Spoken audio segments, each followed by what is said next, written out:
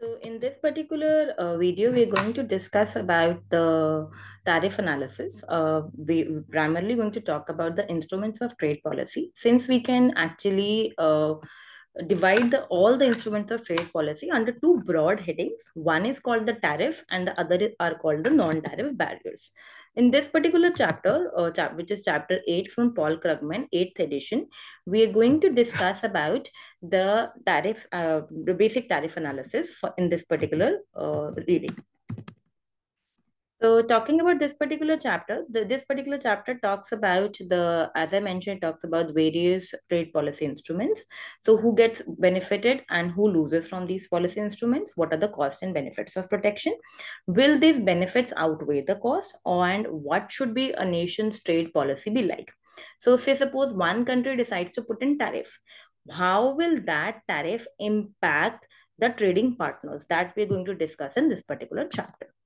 So while we talk about the tariff analysis, let's talk about the types of tariffs that we encounter. The first type of tariff, basically we have three types of tariffs in place. One is called the lump sum tariff, the second one is called the specific tariff, and the third one is called the ad valorem tariff. Lump sum tariff, as the name itself suggests, are like a particular amount of money will be transferred from the importing partner to exporting partner, irrespective of the price, irrespective of the quantity being exchanged in this transaction. Whereas specific tariff, on the other hand, are tariffs which are levied as a fixed charge for per unit of goods import. So say suppose if we have 10% of our tariff, or we have 10% of price as tariff, or say suppose we have 10 rupees per unit that will be charged as a tariff, then it will be an example of a specific tariff. Ad valorem tariffs, on the other hand, are the tariffs which are levied as a fraction of the value of imported goods, which means it is dependent upon the quantity, not only on the price, but also on the quantity. Say suppose one imposes a 20% ad valorem tariff. So this 20% is going to be different if we import 100 units, and this 20% value will be different if we're going to import 10 units for a particular commodity. So while we talk about the tariff analysis, we also need to understand that there are other instruments of trade policy which are non-tariff. For example, voluntary export restraints. For example, maybe your import quotas, maybe your local content requirements, etc. Before we begin with tariff analysis, we first need to understand that we are going to distinguish two different or two separate analysis for tariff analysis. First would be a large country case, and second would be a small country case. As the name itself suggests, a large country would be the one which will have an impact on the trading partner, whereas the small country would be a one which is ineffective to bring about a change in the trading partner. So as we already know, the tariffs are similar to taxes. So how taxes respond or behave in the internal market or domestic market, it is similarly how tariffs behave or respond in the external market. So like one can pass on burden of a tax to a consumer or a producer.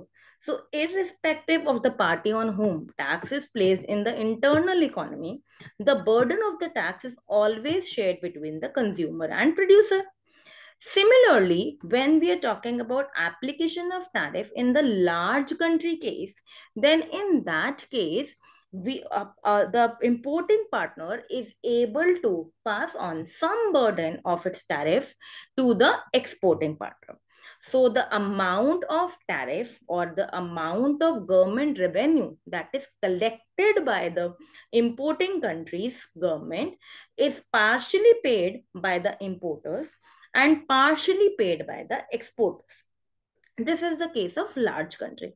Whereas a small country is the one which is ineffective to pass on this burden to the trading partner. So let's begin with our basic tariff analysis. So if we wish to figure out the basic tariff analysis, we first need to understand the markets wherein there will be application of tariff. So there will be an importer of a commodity, which we can call as a consumer. There will be an exporter of a commodity, which we can call as a producer. So let's suppose we're talking about the home economy. Now, in the home economy, we have a downward sloping demand curve and upward sloping supply curve of some commodity, say suppose X. It has a market equilibrium, which reveals the equilibrium price as PA. So if the world price is PA, then the import demand of this particular commodity from home economy will be zero. Why? Because it is the price at which the internal market clears itself. So it does not need to import the commodities.